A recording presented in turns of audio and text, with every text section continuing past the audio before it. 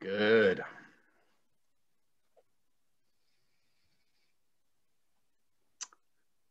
Well, should we get rolling, Diane?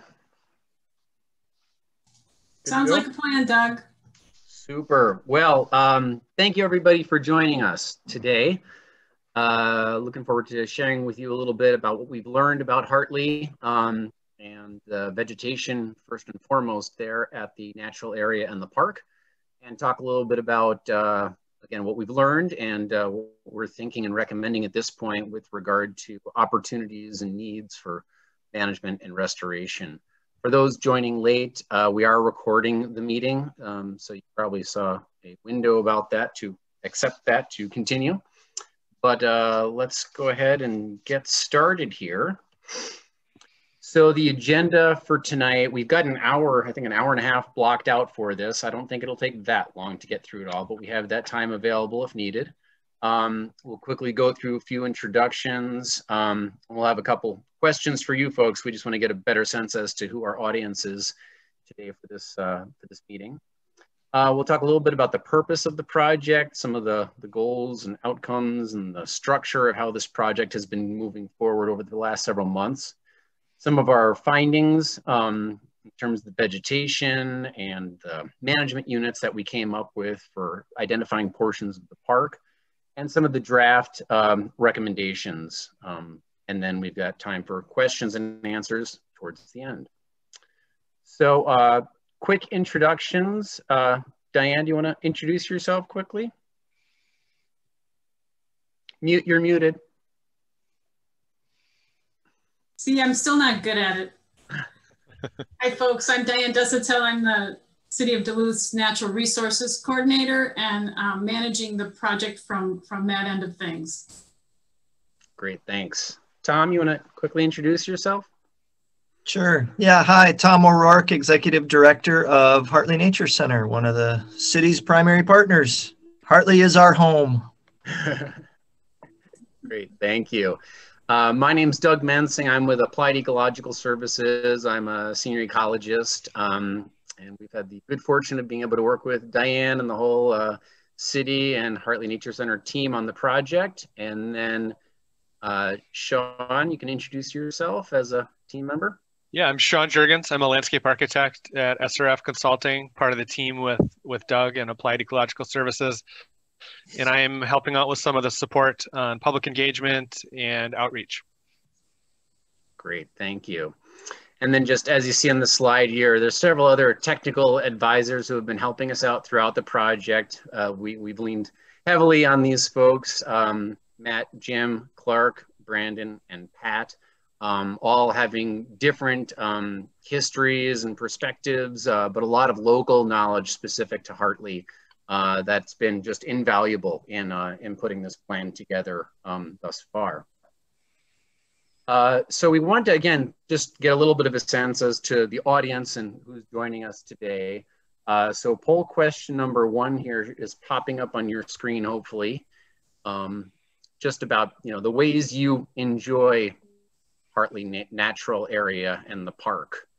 And you can choose multiple answers.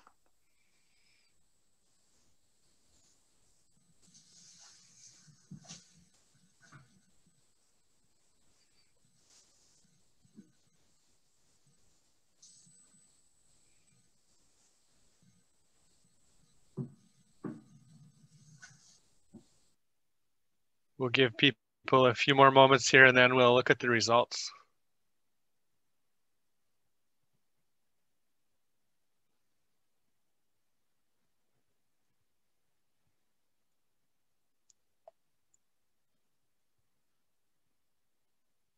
So did the results pop up there for you? Yeah. Looks like the winner is walking or hiking, but we got a very good variety of interests. And as you all know, there are a lot of opportunities for recreation and nature enjoyment at Hartley. So that's great to see.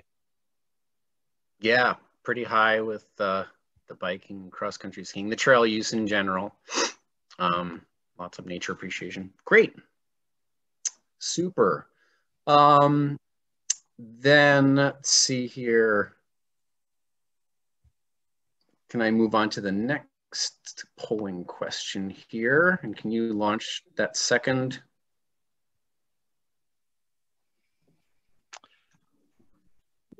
Yeah, so you've heard a little bit about us. We'd like to hear a little more about our participants tonight. So this question, where do you folks live? Within a half a mile of Hartley, elsewhere in Duluth, or outside of the Duluth area?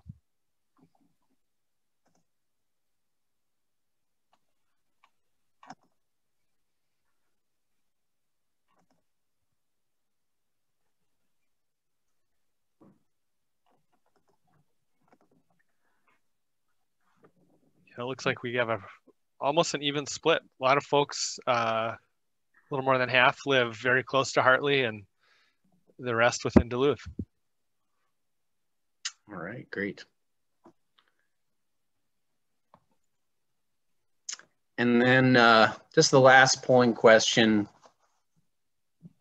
You can remain anonymous if you want to keep your age to yourself, but we just want to get a general sense as to who's on the call, and this helps us just understand a little bit more, again,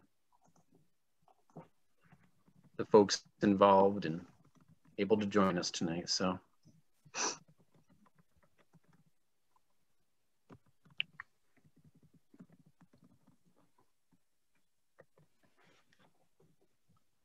All right. Super. Great. Well, thank you. Thank you for humoring us and giving us a little bit more information about who you are. And we'll just keep going here. So what is the purpose of this project overall? So to develop a native plant community management plan that will document restoration and management goals and methods, and identify priority projects for costing and phased implementation over the next 10 years. So that's a bit of a mouthful, but it's important to kind of lay that out, that that's the real purpose of this project. This is not like other natural resource management plans that address a lot of other issues. We tried to be inclusive and somewhat holistic in our approach, but it's really focusing on the native plant communities and how those exist today and how those should be managed into the future to achieve the natural areas and the city's goals for those resources. So in terms of goals and outcomes, you know, in a nutshell, we really wanted to just understand those existing conditions better in terms of the plant communities and the ecosystems within the natural area and within the park. Define the needs that are presented by those natural systems and those plant communities and their current condition, and then develop a prioritized and phased implementation plan. And the way the project has been structured, and we've been moving through this, getting started about back in May, we looked at existing data. A lot of good reports had been done and research had been done on Hartley Natural Area and within the park. A presentation was made to the Natural Resources Commission back in, I think that was back in June. And then we started looking at management units and the types of restoration work that's going to need to be done within the park to address the native vegetation needs. We started thinking about timeline and costs and how this work would get done. And now we're in this phase of developing the draft plan and having hosting this public meeting to get folks up to speed on what we've been up to and get some input from people as well. And the final plan is slated to be completed, kind of a final draft in November, presenting to the Natural Resources Commission at meeting number 2 with them, and then a final presentation of the final plan in early December. So findings, what have we learned about the park? Again, a lot of you folks have spent a lot more time in the park and the natural area than we have, but we have gotten boots on the ground. I had a great tour from Matt of the park, and then did a little hiking around myself also. But between that and the previous reports and studies that have been done and some additional research that we did, you know, we have just learned a lot about the park, and we always want to start kind of big picture holistically understanding the ecological context of a natural area such as Hartley. So, you know, where is it located within the city? It's that red blob and in red outlined blob here in the city map of Duluth, showing the other parks within the city's park system. And then, you know, we wanted to, and it's also worth noting here that we are focusing on the Hartley Natural Area, which is the vast majority of the park. But this study also is including portions of the park that are not in the natural area. So that's you'll see maps later that show that in a little bit more detail. But, you know, we're in an area that the Minnesota Department of Natural Resources has defined as the North Shore Highlands Ecological Subsection. And that characterizes kind of the ecoregion that we're in here. You know, we've got a cold, moist climate for the most part, relatively thin soils over what's often very shallow bedrock. You see some outcrops here in the photo. The uplands are dominated by silt loams in terms of the soils, and you've got more mucky soils and organic soils in the lowlands. So these things are all useful for understanding the historical context of the landscape and the native plant communities that are there today and what are appropriate communities in the future. Prior to European settlement in the early to mid 1800s, the area had mixed hardwood and pine forests. So species like maple and white pine and basswood were very common. Some of those are still very common in portions of the park today. And then I'll go into a little bit more detail on the vegetation in a moment, but you know, it's very apparent looking at the data that's been collected thus far that there's you know, some very high quality native plant communities and some really nice remnants within the natural area and within the park. But there's also a lot of significantly disturbed landscapes as well. And a lot of those have been compromised by very aggressive invasive species. And then you see a critter here and a plant. Just wanted to also mention there are some rare plant and animal records within the natural area in the park. Bats, and there's a photo here of the lynx. The narrow triangle moonwort is photographed here. But some neat animals and plants within the park to note that these are either in or nearby. And so when we're talking about the native plant communities, we're not just focusing only on plants. These are also, of course, the habitats of these species, both plants and animals. So again, the vegetation is really the focus of this, and NRRI did a really detailed study of the vegetation throughout the natural area a couple of years ago, and we took that information and we made it a little bit more generalized land cover classification or plant community classification that's shown here. Still a very complicated park and natural area in terms of a very complex mosaic of different plant communities, upland forests, lowland forests, shrublands, some grasslands, a variety of wetland types, etc. And then of course the trail network is also shown on this map as well. Just a couple of the photographs from walking around the site. You can see some of the exposed bedrock, some of the deciduous forest, some of the mixed coniferous deciduous forest, pine plantation on the lower right. Obviously that's a very significantly altered habitat, and there's been some work done to start transitioning those over to more natural and native forest types. So that was some of the uplands, and some of the lowlands include some shrub swamps, a wet meadow, shrub carr. The lower left is one of the vernal pools within the park. And then the lower right here shows the edge of Hartley Pond. So that's kind of what is there. So when you talk about a natural resources inventory, a plant community inventory, that's what is there. And a related but a separate question is, what is the quality of those native plant communities or natural areas? And so again, this is based on the work that NRRI did, looking at the quality of these different plant communities. And this uses a standard system that's been adopted by the Minnesota DNR and is used by many natural resource agencies across the United States. A relatively simple A through D grading score, A being, exceptional high quality remnants, and D being quite poor quality. Still, you can recognize it as being or historically was a native plant community, but it's relatively or significantly degraded. And that usually, not always, but that usually is largely driven by the presence of invasive species. So this map shows your highest quality area, or some of the highest quality areas include the large wet meadow and carr down the south central portion of the natural area. That's a big wetland complex. That's really quite high quality. Up in the northwestern portion, you've got quite a bit of BC quality, which is considered high quality forests, a variety of forest types up in there. And then also some other BC or that light green colored high quality forests down in kind of the southeastern portion. And then the yellow areas are more C quality. And then you start to get into the orange, which is CD or poor quality.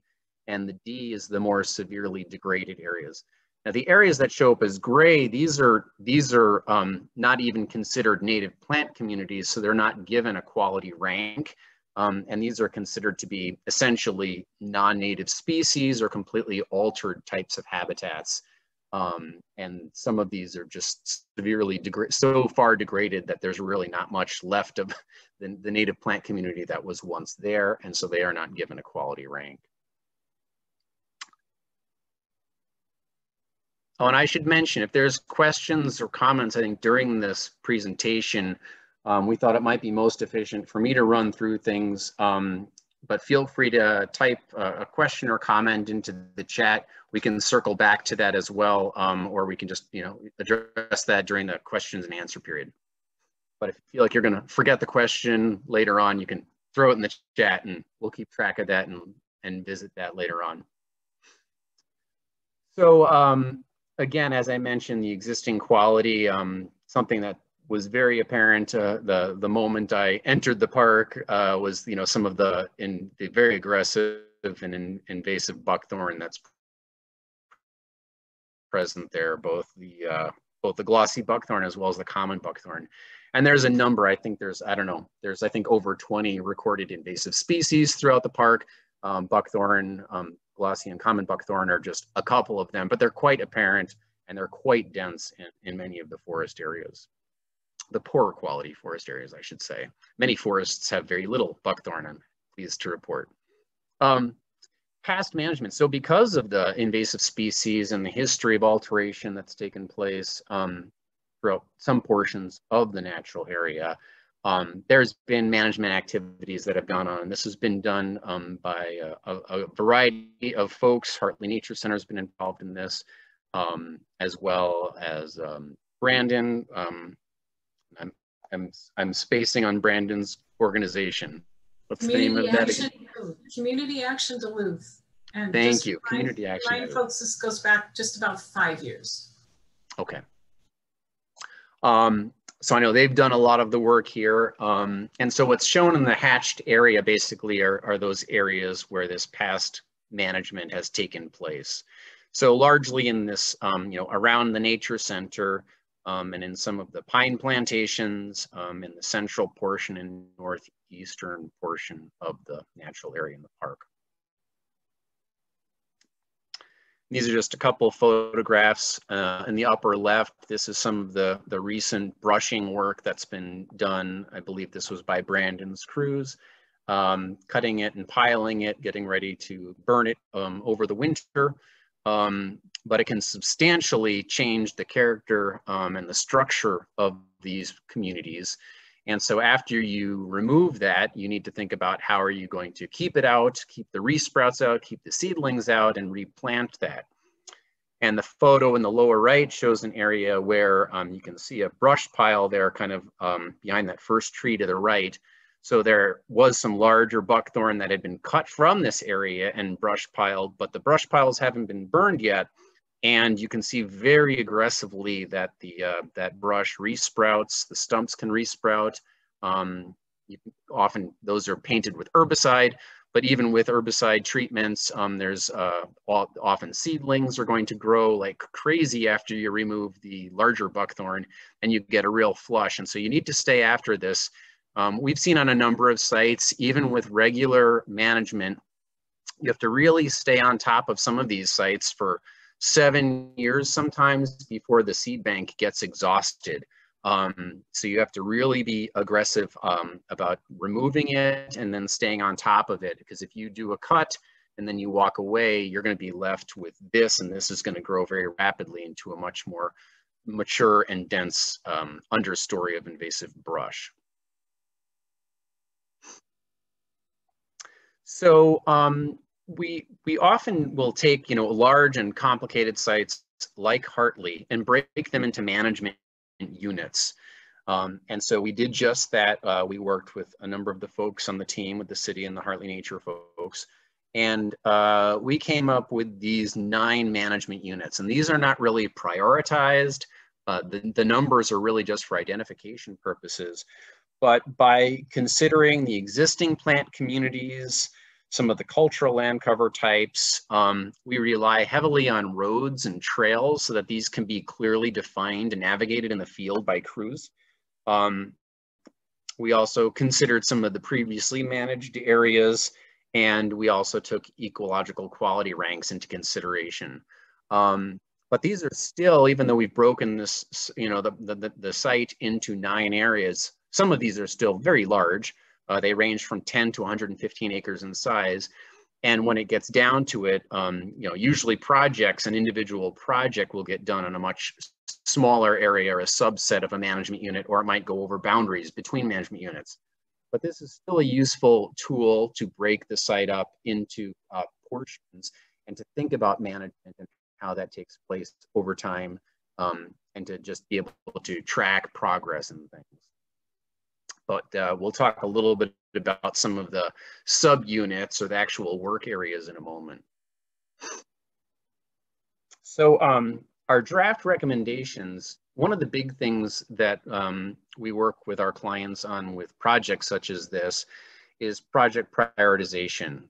Everybody has limited resources to do things, so there's not endless finances to just go ahead and do what you want to do in any order. You need to think really strategically about what you want to do and where you want to do that, and how you come up with those priorities and how you make those decisions can vary depending on a variety of factors or considerations. So we've basically broken those into considerations dealing with locational issues, cultural considerations, and then specific actions or tasks that might be considered. And I'll just go through each of those a little bit more in detail. So location considerations, so these have a geographic element to them. These might be high public visibility areas or higher quality native plant communities. Maybe there's rare plants or rare animals that use some of these habitats. Are there sensitive wildlife? One important one that a lot of people don't think of right away is a light or an early infestation of a highly invasive plant. That is something that really warrants attention from an ecological restoration perspective. Most people would think, oh, go to the worst places first. And there's some advantages to doing that. However, you can spend a lot of money on a small area that's highly infested and quite frankly might really pretty much be almost a lost cause in terms of the native plants that are there, and the functioning of that native plant community might be so far gone that it would be much better ecologically and much more cost effective to go to areas that have early infestations and prevent those invasive species from getting a foothold. And so that suggests looking at your higher quality natural areas early in the process and focusing resources there. And those resources can often cover a lot of ground on a lot of acreage.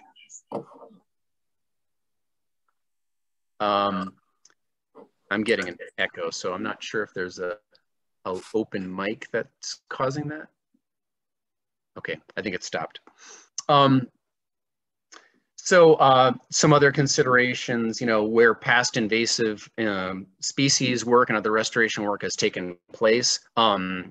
you, again, as I mentioned earlier, you don't want to do work in an area and then walk away for several years, because often that work will be for naught. And so staying on top of those and sticking with areas that have had past investments is a wise consideration. Considering things like downstream water quality and water storage, how these systems behave, how they recharge groundwater, and how that relates to aquatic resources is another consideration. And then along trail corridors, this is often where invasive species spread and get into areas. And so sometimes that's an area where you want to focus your limited budget to address restoration and management activities. Some of the cultural considerations, you know, some of these areas are used for recreation. You want to think about how are they used today and how might restoration activities affect those recreational uses. Safety obviously is always a factor in public parklands, and sometimes ecological restoration can make areas more safe by making visibility better. There's sometimes regulatory requirements with regard to doing this type of restoration and management work. And obviously there's educational opportunities, engaging folks for education and working with volunteers and such. And then sometimes there's specific actions or tasks that people want to do regardless of where geographically in the park it is. So maybe you want to target a particular invasive plant. Maybe you want to, you know, remove all of the common buckthorn within Hartley Park, which would be a huge undertaking, but that's a discrete task that would take place everywhere. And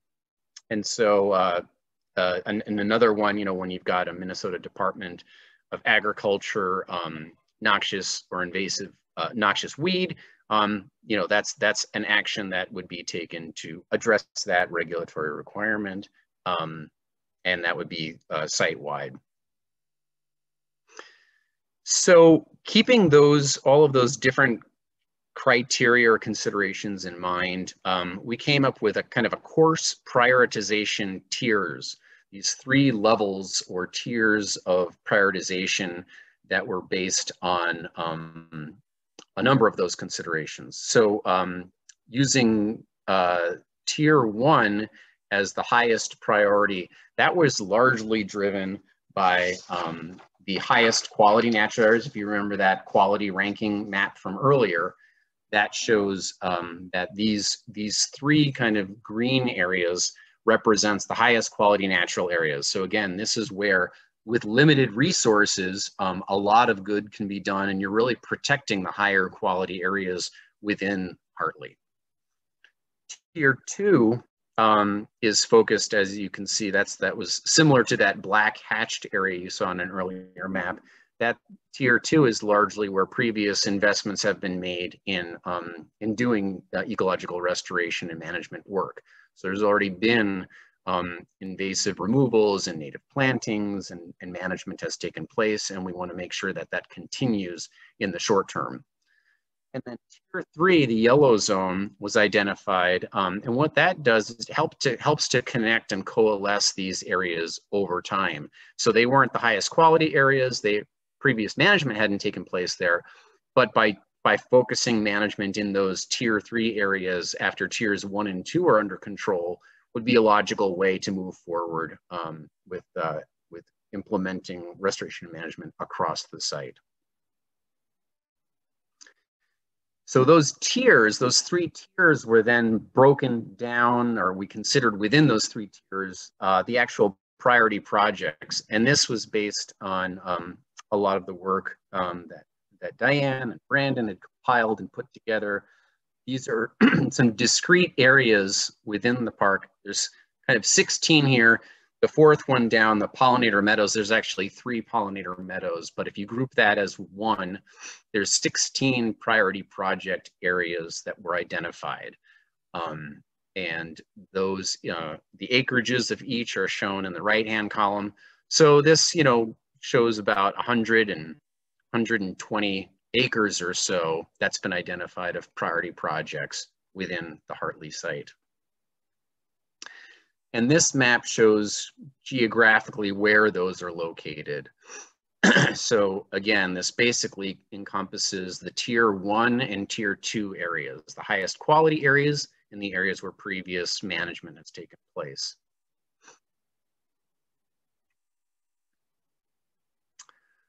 So just to describe these in a little bit more detail, in the tier 1 zone, which was up in that northwest unit, those are high quality forests. They were rated as BC quality, mostly upland forests.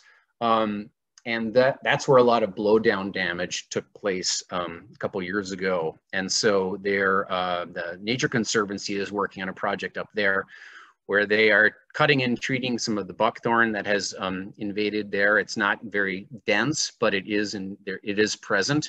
And they're working on interplanting a variety of native long-lived tree species to fill in the canopy gaps that have resulted from that. And they're also trying, by removing the buckthorn and planting the desirable long-lived native trees, they're interfering with the buckthorn's attempts to get a foothold there. So that's exciting work to hear that that's moving forward with the Nature Conservancy. That south central unit, this is the wet meadow or carr or shrub swamp area. Again, this is quite high quality overall. It does have some patches of reed canary grass and invasive cattail, and getting those under control now would be good. Again, with limited resources and limited effort, that could be basically those few small areas of invasives could be turned around, and you protect the remainder of this high quality natural area from being compromised by those invasive species. Then there was that southeast unit. That's mostly upland forest types of the B to BC quality. So moderate to high quality forests.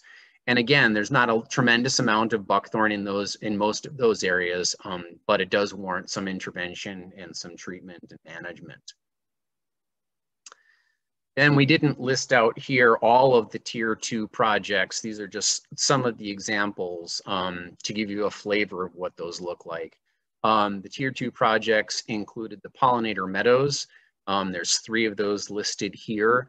And those are areas that have already been established and they're already under kind of a long-term management regime. So there may be opportunities in the future for enhancing their diversity, but to continue doing some weeding, whether that's hand pulling or spot control of weeds and things, to make sure those pollinator meadows continue to thrive and stay on a trajectory to becoming even more mature and diverse pollinator grasslands and meadows.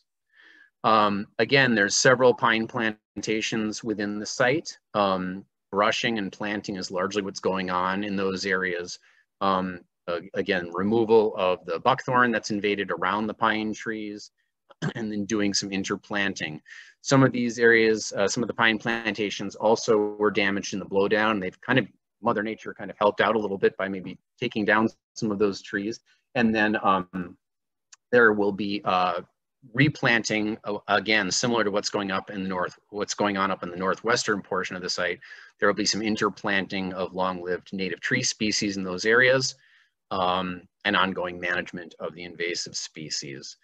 And then around Hartley Nature Center, just ongoing enhancement opportunities in some of those areas. That's kind of on the edge in a historically disturbed portion of the site. And so there are some well-established invasive species there. So continuing to enhance those different plant communities, since it is high visibility area, it's also relatively easy to get volunteers to work in those areas near the nature center. So then we have to think about, well, how do we phase this work in? Again, we're talking about a lot of acreage, a lot of work. The tier 1, those 3 priority projects in green in the map below here, that totals about 153 acres. Now, most of that we've estimated is really pretty high quality. Most of that we know is high quality. And we're estimating maybe about 18 acres or so really require a bit more concerted effort. But still, you've got to kind of cover that area to survey it for invasives and to manage those invasive species and address any other issues. The tier 2 in pink, Again, we've identified these priority project areas. About 152 acres is encompassed within that area. And then tier 3, we didn't break out specific projects within that, but generally those 2 areas totals about 60 acres. And then we're not even addressing in any way, shape, or form the remainder of the park and the natural area, which amounts to over 300 acres of the area that's shown still in gray here. And this is just kind of a bit of a cartoon. It shows those priority projects off to the left here with their acreages. And the colors in this chart kind of show one way to implement these over the course of a 10-year plan. And again, this is a draft. We've started to work with some opinions of probable cost, which are some rough cost estimates. There's lots of assumptions and there's some unknowns included in those. But what it helps is to lay out a plan as to how these different priority projects would be addressed. You can see the graph, or the chart here shows that usually a given project requires, usually phased in over the course of a few years, like 3 years or so. And then there's some more significant establishment management, we call that, in the blue, the light blue color, followed by long-term management. And so, you know, you need to think about how much money do you have in the first year, let's say 2021, how much money do you have and how far down this priority list can you go? And then you can't bite off more, you don't want to bite off more than you can chew financially. And so you want to phase that in over time. And as you go from the green to the blue to the orange, your costs per acre are reduced because it becomes easier. It's less intensive in terms of the effort that these projects are typically front loaded in terms of the effort required. So you can see over time you transition into establishment management and into the long-term management, which is a relatively low cost per acre management phase. And as you do that, you can take on more projects and you basically over time get more projects. So this graphic is showing conceptually that all of the priority projects that we've identified in tier 1 and tier 2 would at least have begun within a 10-year time frame. But that requires a significant commitment and investment to accomplish that. And if you want to do it more aggressively, you would need more funds or more volunteers or more grants. And so it starts to put things into perspective as to how that would play out.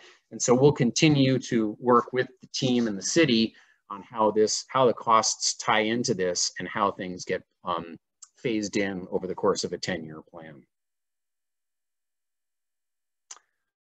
So that is a lot of information. Hopefully most of that makes sense. So we wanted to throw out a quick question here for folks about, after hearing that, hopefully you've got a better understanding of the designation of Hartley as a natural area and why native plant community management will improve those ecological conditions. So we'll see if we've got any folks that need questions answered or aren't convinced, or but please answer honestly. We're happy to have a discussion and feel some pushback.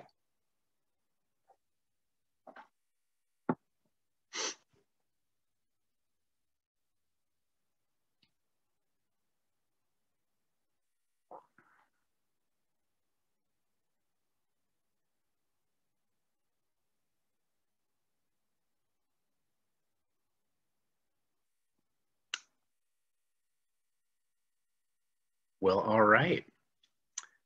Great. Well, hopefully that means that most of what I said made some sense and connected with folks. And folks hopefully are recognizing that natural areas, so a lot of natural areas and a lot of municipal park systems have historically been just neglected, set aside, and they figure nature will take care of itself.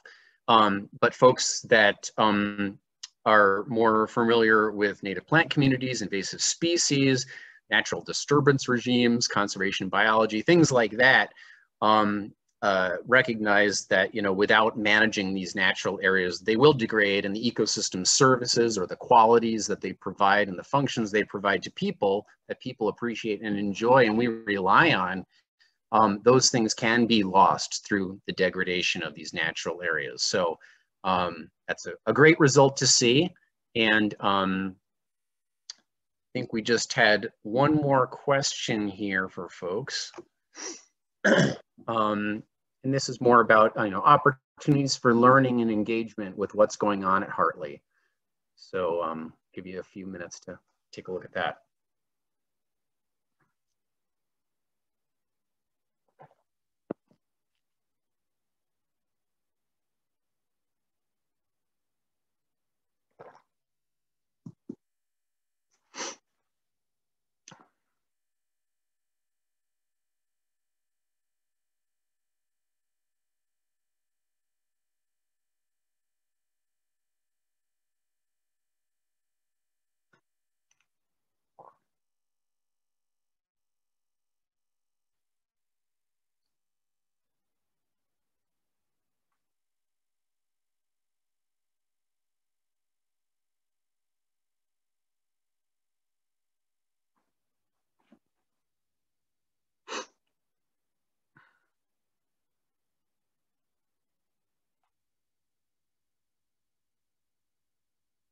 Okay. I think everyone's had a chance to respond. Great, so a decent amount of interest in invasive species and volunteer opportunities. That's wonderful. We've seen just amazing work take place in natural areas from volunteer groups, and obviously Hartley is a deer park to the city of Duluth, and you've got a long history of volunteers helping out there. So that's great to see. Some of the unofficial access and trail concerns we had heard about. And then stewardship while enjoying recreational activities. Great. Great. So then with that, I will, I think, stop talking. And we've got just some information here, contact information for Diane and Matt. And then the city website also has a brochure on the Duluth Natural Areas program, a really nice brochure that talks about the whole purpose of it, the history of it. And again, Hartley is one of, how many, Diane, how many do you have? Is it 2 or 3 natural areas that are formally designated?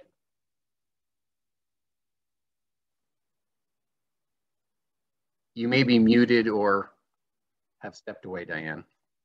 I didn't mean to surprise you on the spot.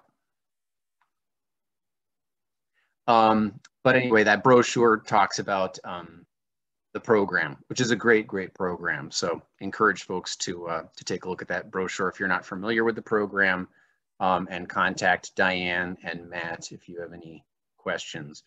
And okay. Sorry about that. I had literally a computer fart. I'll just say it. Okay. we have there are 3 natural areas in the city. Okay. Hartley and the St. Louis River Natural Area were nominated in the last year or 2. And then Magny Snidely's been around since about 2003. That's right. Great. Super. Thank you. And I just hiked through the Magny Snidely the other day. Great. So I don't know, I didn't look at the chat yet. Sean, is there anything in the chat? There were a couple questions that came up, so thank you everyone for that, and feel free to continue if something comes to mind. One was, I think we addressed it in the chat box, just a question about what were the gray areas on the map that showed quality rankings. And I think it was answered, actually in the legend it was white, but you're correct, Doug, that on the map it appears gray. So I think that's because the area, the underlying aerial photograph. So yeah, if that wasn't clear to folks, I'll just click to that just to hopefully make that clear. That those are areas that are basically, they're considered to be non-native plant communities, or they are so degraded that they were not given a quality rank of A through D. Mm-hmm. And then the other question that came up is, it was a question of whether we could zoom in on the legend to maybe see a little more clearly what was being communicated. And I wasn't sure which map the question was referring to. We looked at a series of maps. But Doug, if you wanted to actually stop sharing the screen and let me share mine, I've got a high-res version open that I can zoom in on. I think it was that native plant communities one, Sean, that Doug was just last on. And while you're doing that, I would like to add a couple things to what Doug said. Thanks a lot for a great presentation. Folks that are on,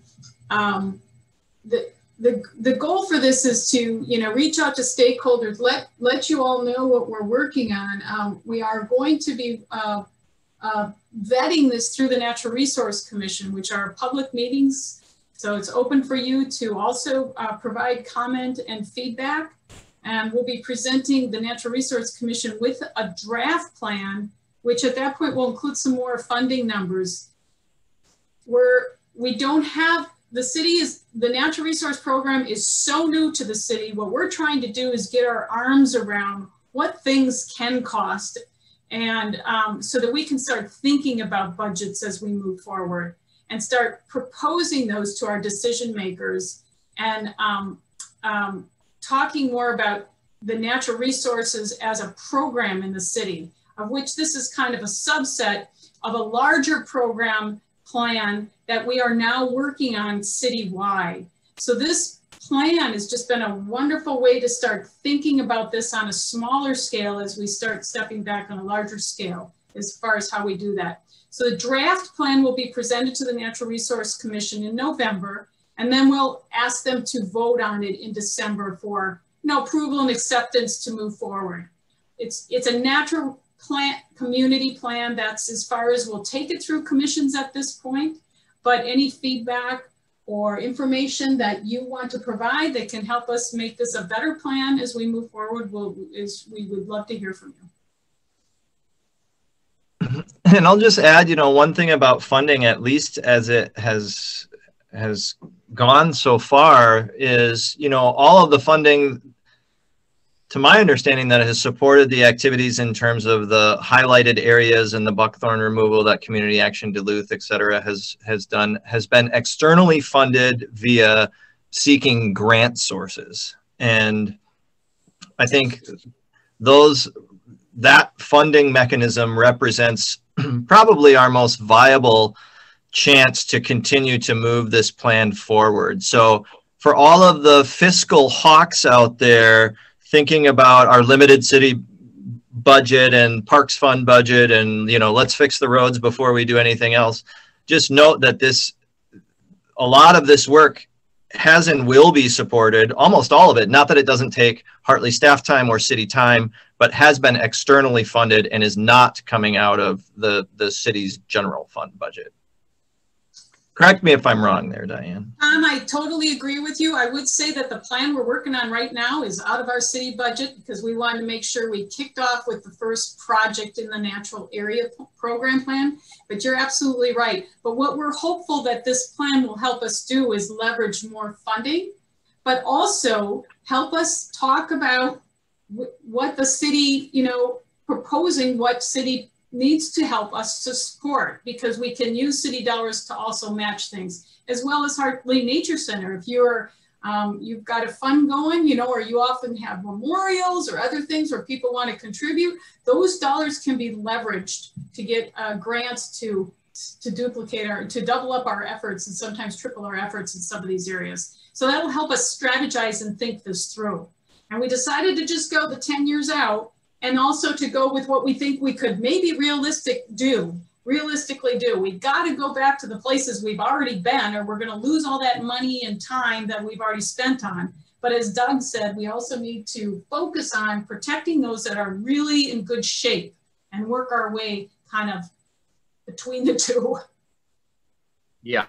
No, well said, Diane. And yeah, for folks that on the call that maybe aren't aware, as Diane just alluded, and I think Tom alluded as well, having a plan like this really positions the city in a much better way to get additional grant funding.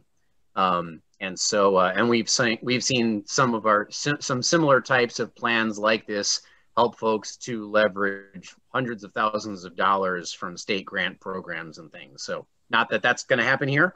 Don't want to get hopes up, but certainly a plan like this can really position you well for that type of grant funding that can really launch natural resource programs and management programs. The other thing it will do for us, sorry to interrupt, Doug, is, as part of our goal is to have this cadre of volunteers that come in, and we, annually facilitate in non-pandemic times, significant volunteer resources towards invasive species removal and plantings. And this plan gives us more of a blueprint and a framework from which to operate. So we are not just sort of scattershot going out in the park and, arbitrarily focusing on this one little section. This is really our systematic roadmap. And so it's going to make those volunteer plantings and invasive activities a lot more focused and directed towards the management goal outcomes. So I think it's going to be a really useful tool on a number of fronts. Sean, I see a couple questions here about, will the maps and when will this be available so that we can look at it? The Natural Resource Commission is the first Wednesday of the month. We send out a notice 10 days before that. So we will have the draft report and the maps within the report ready to go then. So give us another week or so, please. We want to make sure things are polished to at least in draft form. And then we will make those available when we send out notice for the Natural Resource Commission meeting. And Diane, do you have a time of day for those meetings? Somebody just asked. Natural Resource Commission meeting is the first Wednesday of the month. I'm looking at, so it'll be November 4th, and Judy, correct me if I'm wrong, and we meet at 6 o'clock. You will see that online. You can go to the city website for commissions and look us up and get the information there. And we'll have the report there too to upload and look at. Great. And just to repeat, the first Wednesday of the month. Is that correct? Yes. So November 4th is the next meeting. That's when that'll be available. Yes. Did I get that right? Yes. Thank you.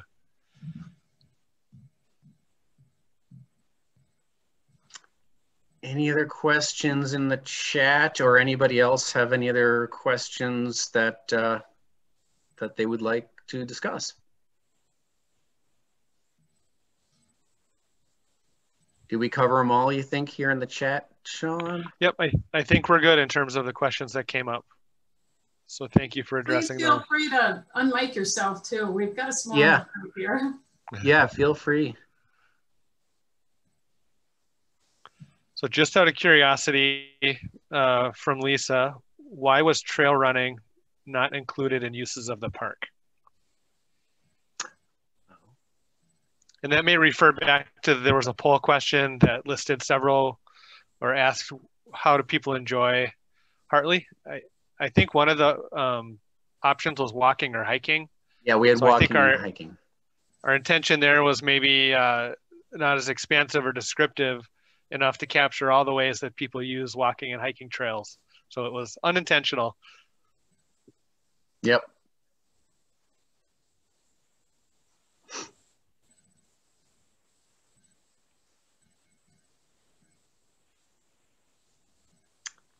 All right, not seeing anything else in the chat. Again, any other questions or comments or feedback? We happy to hear it and discuss.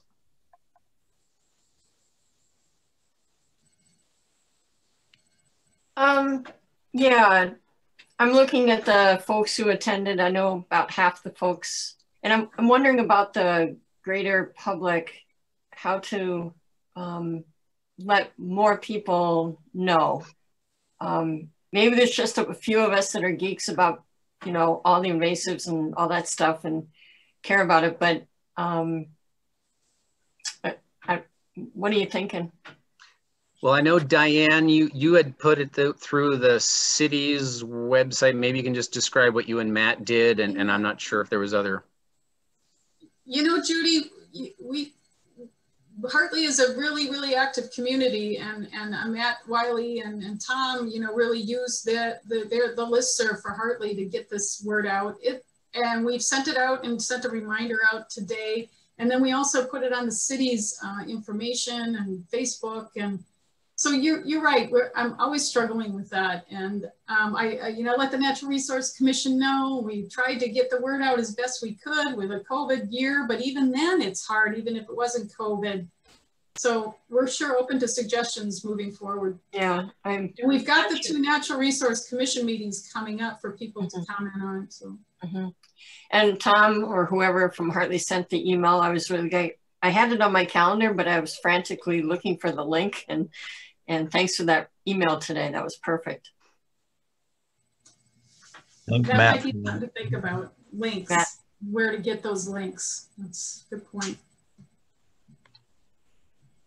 Yeah, the only, I mean, I guess from our amplification standpoint, we did put it out on our social media, and we sent an email to our constant contact cohort. I guess the only thing we really didn't do was put notices like on the park kiosks themselves to try to sort of get it in front of people who are out there recreating. But yeah, anyway, we're open to other suggestions and ways we can spread the word.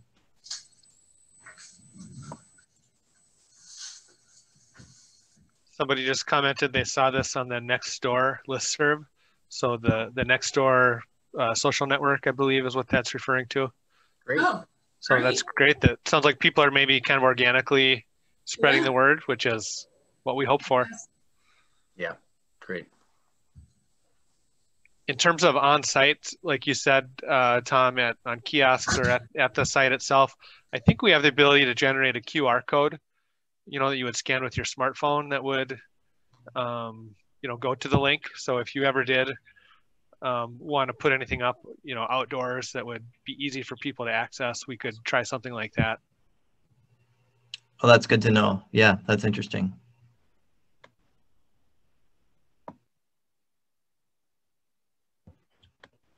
I'll wear a sandwich board and walk around the park in the days leading up to it. My stomach growled when you said sandwich. That gets my vote.